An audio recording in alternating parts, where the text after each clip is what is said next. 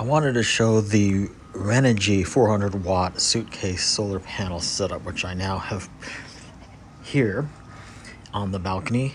This goes in line with the prior videos I've done on solar panels out here in this setup. So I'm currently getting about 85 to 90 watts of charge out of this 400w panel here, and that's to be expected given that the railing puts the panels in a pretty good amount of shade here, so it's not in full sun. The other thing, it's very diffuse sun today. It's November. It's not, the sun's not really high up in the sky. It's not like a direct angle. It's also quite hazy, as you can see up there. It's kind of overcast, so there's the sun. And I figured that in this area, I'm not really using it that much, so I would like to have solar panels out here most of the time. I figured in this particular sun setup with the railing being there all the time, having larger panels is better than having smaller panels, because the more surface area means the more solar charge I'm going to be able to get, right? So this is a nice setup in that it can stay out here pretty permanently. It's waterproof. It's metal, it's sturdy. These are not the kind of foldable panels that are completely flexible and flimsy, so they're not really as affected by the wind as much. But yet they do fold up really nicely into a small package that's easy to store. And I'll put a picture here.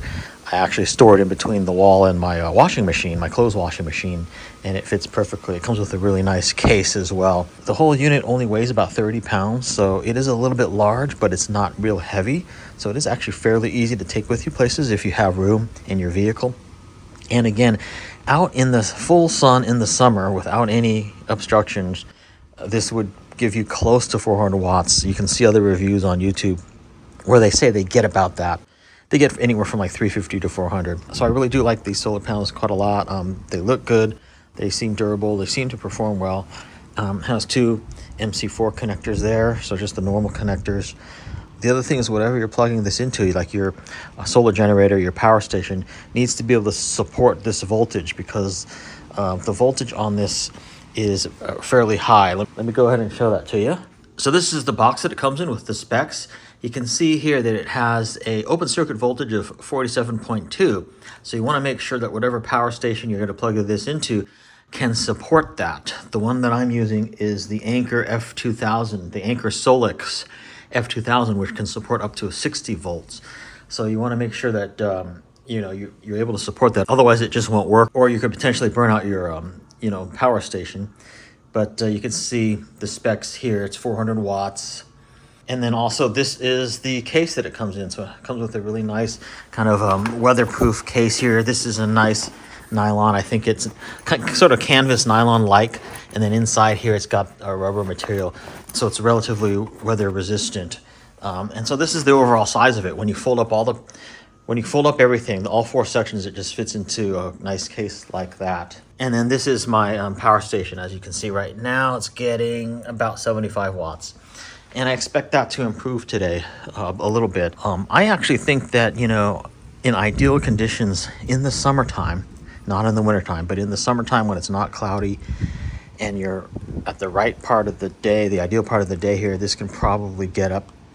I'm expecting over 100 watts, maybe even more, maybe even 150, or maybe even up to 200, given that it is a 400-watt panel. But the main thing is, I just think if you have the space, getting bigger panels is always going to be better, because you have more surface area to give you that more power, especially if you're in a sun-hampered place like this, given the fact that I have the railing and all that. But these panels fold up into a nice suitcase like setup, and it works really well. Now on the back, you can see each section has an aluminum stand here, aluminum leg. This is not angle adjustable, so it's only this one angle. And at first I thought that was a kind of a negative, but in some respects it's not really, because I've had other foldable solar panels before where you don't really end up adjusting it that much. Usually it's the kind of thing where you just want to kind of set it and forget it, just leave it out here. This can almost be like a semi-permanent setup, and just leave it out here and have it go. So in some respects, it would be nice to have maybe one or two adjustable angles, like having this extend a little bit, having little extenders here or something to adjust it. But that's a minor concern for me, given the fact that it's kind of a sturdy panel setup. Now, I believe these are the monocrystalline solar panels, but they also have fiberglass as well. So it's a very sturdy design in that respect, in that it's not glass panels, but it's not flexible panels. It's kind of the mixture of both of those, which I really like, because glass solar panels tend to be really, really heavy and not really that like portable or transportable. But then the fabric ones that are foldable are transportable, but they tend to be kind of flimsy sometimes, and they kind of bend in the wind or could blow down in the wind. So I think with this Renogy panel, you get the best of both worlds. It's foldable, it's transportable, but yet at the same time, it's quite sturdy and can be used in a permanent or in a semi-permanent or even permanent type of a situation if you want. So I think that's really a plus for these.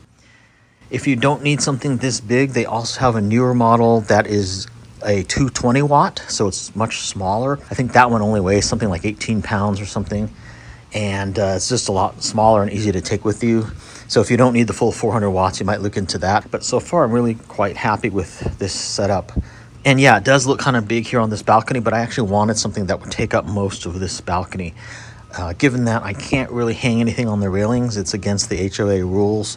I guess they're worried about things falling, to the people below and hurting somebody, which I can understand. Now, I could probably hang something up here, but then that would destroy the light into the room and, the bit of the view that I have.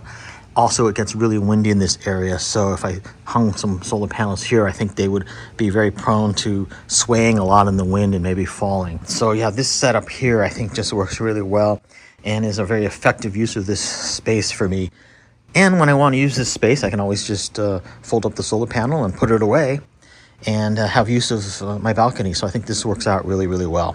The main thing about this Renogy 400 watt suitcase solar panel setup is that it is designed really well. It's foldable and transportable, but it's still quite sturdy and just good overall design as well. Renogy also includes a 5-year warranty with these as well, which I think is really, really good. So all in all, I'm really quite happy with this solar panel setup so far.